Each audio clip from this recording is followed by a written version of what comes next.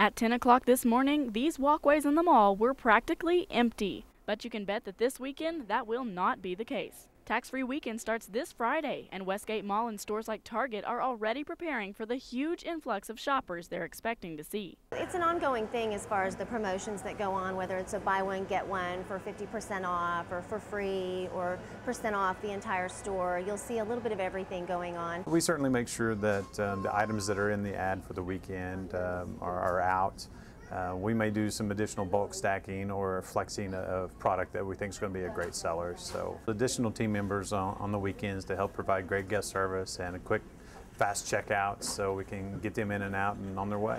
A few things shoppers can get tax-free this weekend are clothing, backpacks, other school supplies, and shoes. And if you're thinking ahead, maybe even a few Christmas list items while you're at it. It is a good break, and it is an opportunity for like me with grown kids, you know, to at least get some Christmas shopping done. But not everyone is willing to fight the inevitable crowds just to save a few bucks. Getting in and out of the mall it's not worth it to save like a few dollars. She's already gotten her clothes for school, she's set, so we're not going to attempt to come out. So if you're not into packed parking lots, crowded stores, and long checkout lines, hiding out at home might be worth more than the tax-free items on the shelves.